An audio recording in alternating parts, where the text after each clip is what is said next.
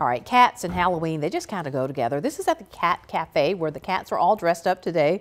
They wear witch hats, pumpkin costumes, and dinosaur outfits at the Twisted Whisker Cafe. The Tupelo business has been open a little more than a year, and Halloween Day was a great chance to try and convince some of the cats to dress up. Admission today was $5 throughout the day, where the cats are all up for adoption.